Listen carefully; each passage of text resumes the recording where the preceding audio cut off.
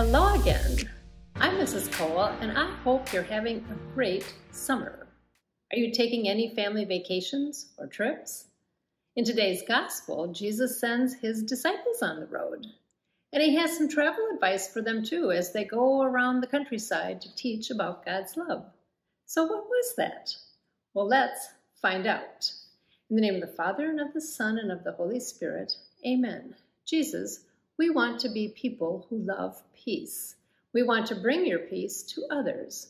Show us how and guide us. Amen. In the name of the Father, and of the Son, and of the Holy Spirit, amen. So our gospel story today is about Jesus sending out the disciples to teach the good news in his name. One of the disciples here is waving goodbye as they set off. Jesus gives them some travel tips, which we'll learn about, but mostly Jesus wants his disciples to share a message of peace and healing and to serve others wherever they go. So let's see what the Bible bag has for us today and learn more.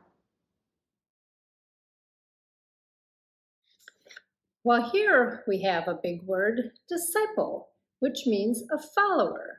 Someone who applies what you've taught them, the way the apostles followed Jesus' teachings and then spread that good news to others.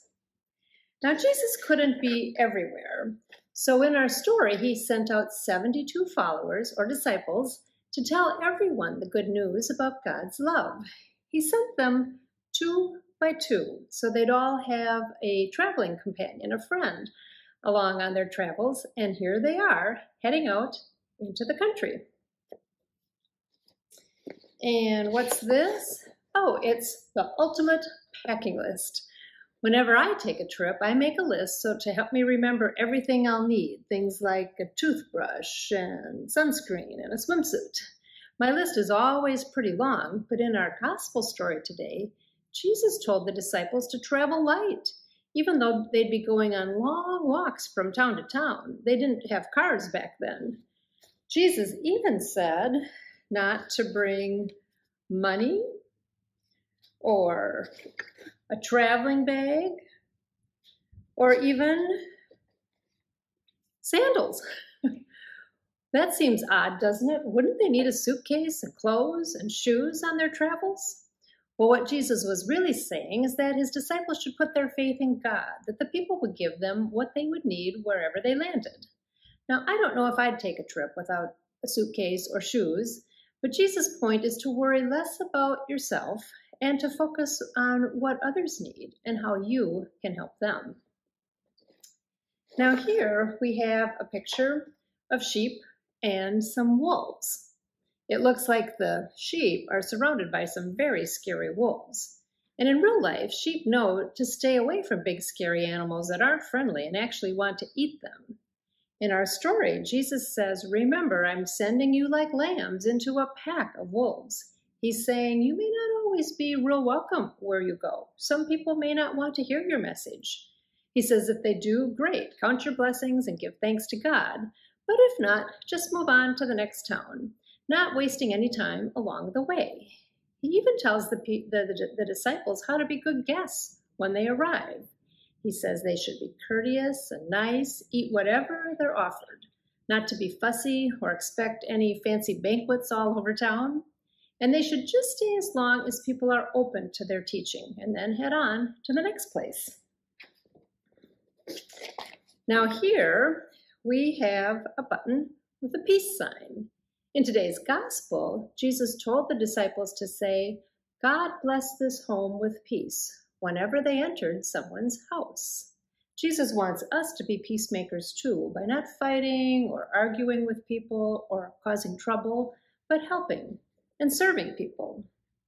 In fact, Jesus wants us to be a blessing wherever we go, to bring happiness by being kind and helpful. When I was little, a lot of families had these little containers for holy water, just like we see in church. And people would have these right next to their light switches when you came into their house. They'd put the holy water into the holy water font. The idea was to make the sign of the cross as you entered or left, and to ask for God's blessing on yourself and everyone who lived in the house. Listen in the story for where Jesus tells his disciples that they should bless all of the homes that they visit.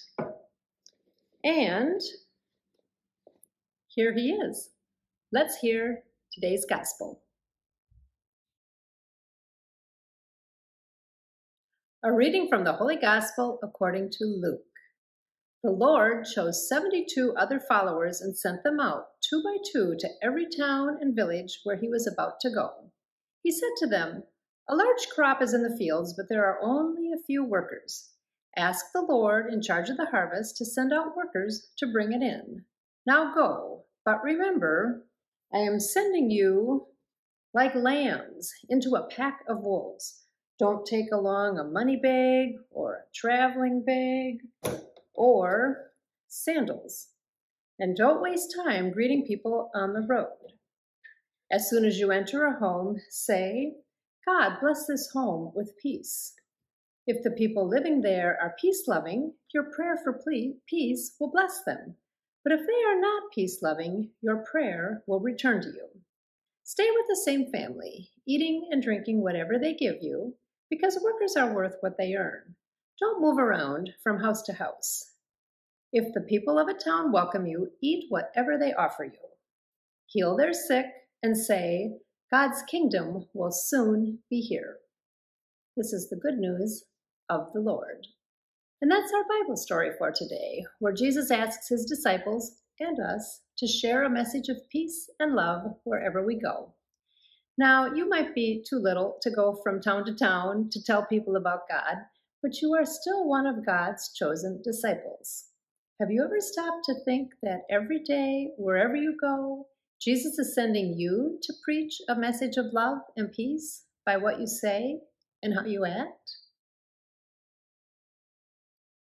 So this week, can you be a peacemaker in your home, not fighting or causing problems, but obeying your mom and dad and being a good helper? God wants us not to focus too much on what we want, but to put others first sometimes, and to focus on loving and serving the people around us. That's how you can be like the disciples that Jesus sent out to make the world a better place, and it's how you can be a blessing wherever you go. So let's close with our prayer. In the name of the Father, and of the Son, and of the Holy Spirit, amen. Jesus, we want to be people who love peace. We want to bring your peace to others. Show us how and guide us. Amen. In the name of the Father, and of the Son, and of the Holy Spirit, amen.